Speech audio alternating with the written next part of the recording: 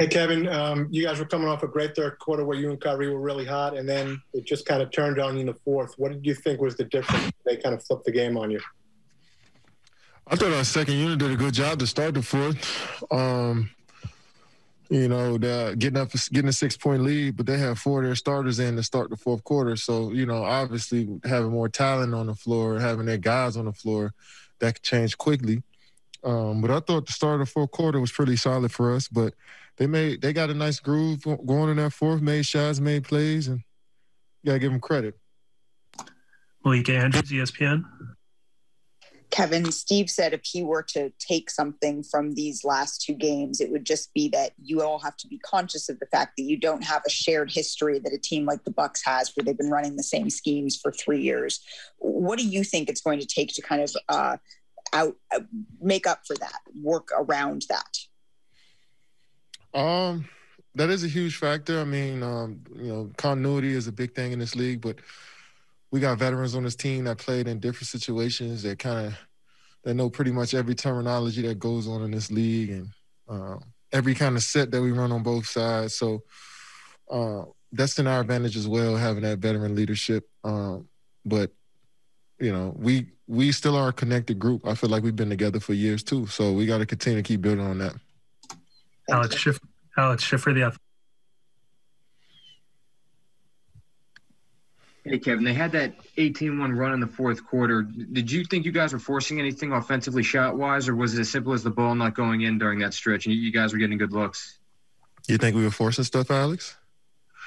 I'm asking you. All right. You can probably. We maybe took some risks there. You know what I'm saying? We probably could have maybe made an extra pass or 2, but some of those risks you gotta live with, especially when guys are knocking down shots. Kyrie was knocking down shots. I was making a few shots. So, we could watch film and see which possessions that we probably could have been better in, but I like our aggressiveness. I like how we were trying to get into the paint and get to a free throw line. But the team got hot. Their team got hot, and we didn't rebound enough. They shot 14 more shots than us. And a team like that, we can't allow that to happen. Christian Winfield, New York Daily News. Hey, Kevin. During that same run in the fourth quarter, Steve obviously didn't call a timeout, and I'd asked him about that, and he goes, hey, maybe I should have, but also, he's kind of brought it up over time and time again that he likes you guys to play through those runs without calling the timeouts, that you guys could problem solve and figure things out for yourselves. I'm wondering if, A, you've played for a coach like that that's made you do that instead of calling a timeout when teams go on runs, and B, what you've learned this season through playing through those runs. Yeah, I've been around coaches that handle that situation differently, and Steve has handled it differently as well. He might have let us figure it out ourselves, or he might call a timeout. I think all coaches, make that decision throughout a game, and it can go either way.